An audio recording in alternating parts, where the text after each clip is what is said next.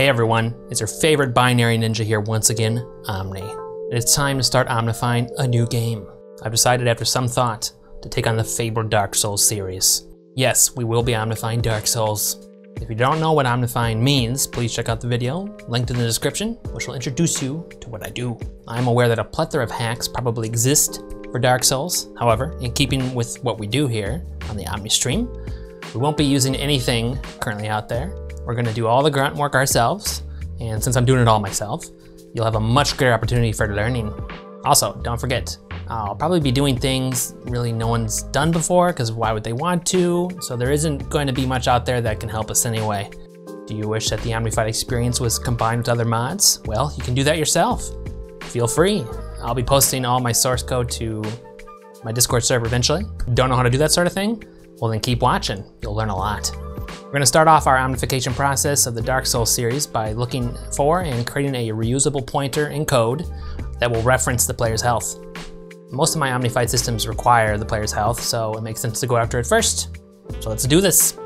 Here we are in Dark Souls 1 Remastered. I will be doing Remastered.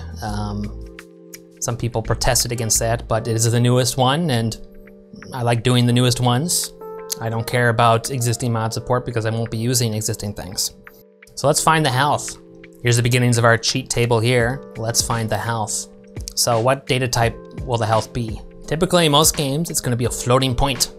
However, I would wager money on it that in this game, it's gonna be an integer 4-byte value. I found that typically Japanese developers like to use 4 bytes to store health values as opposed to floating points. And in Sekiro, they store the health as a 4-byte integer.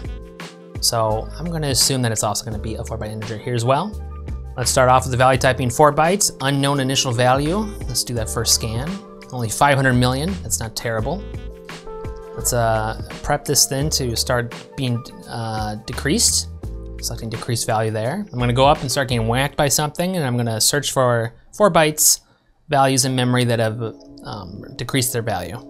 After we take enough hits, then we'll go off somewhere else and heal up a bit and say it's increased. There's a guy who's gonna start whacking me. Okay, I took some hits there, so decreased.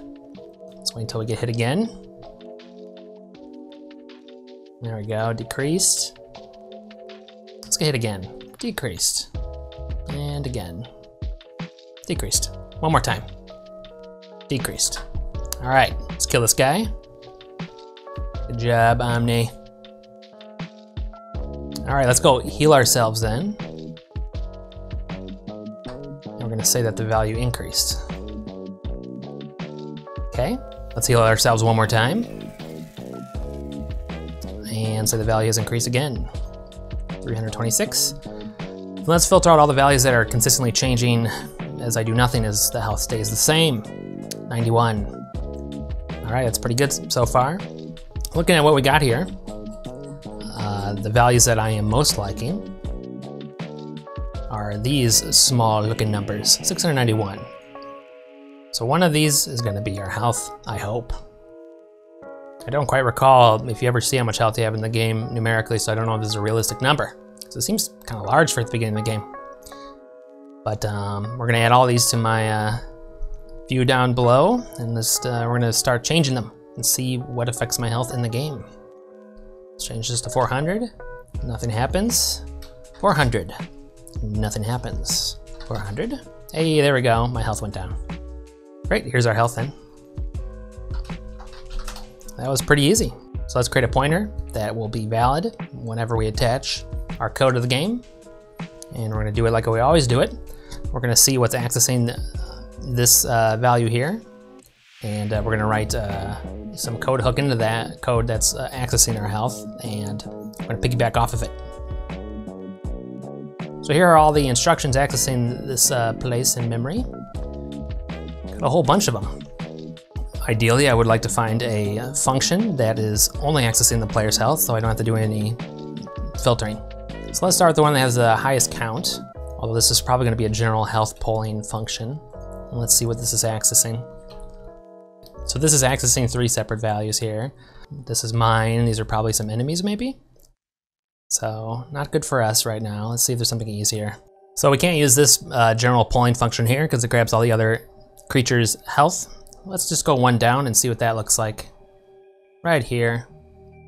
Let's see what this is accessing. Good, it's just accessing the player. Wonderful. So we don't have to do any filtering here. This is just reading from our health. Good. This seems like an ideal place for me to put in the health hook.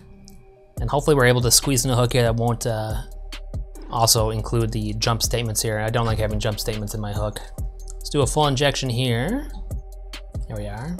Now I'm gonna run this through my little processing tool to make this a bit more omni-friendly in terms of the code. All right, I pasted in the hook here to our player health hook. This is basically the code we just saw a second ago. Let's allocate some memory then for our pointer to the player's health.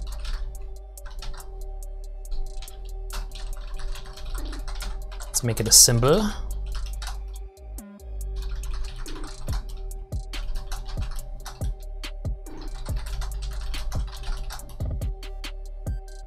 And we don't have to do any filtering here, so we're just going to have our pointer point to contents, or the address that's stored in the RDI register. And that's it, that's our player health. Let's hook in our code here, boom. And add entry for our pointer. Player health. And the offset is 3E8. And then here's our reusable health pointer. There you go. We got the health. Next thing we'll do is grab the player's coordinates. After that, we'll have everything we need in order to implement the Apocalypse system. Get this game omnified. Stay tuned for more videos, and if you want to check out the Omnified gameplay live, you gotta catch it on my stream, twitch.tv/omni. Enjoyed the video, please hit that subscribe button below, like, comment. I really appreciate it, guys. Bye.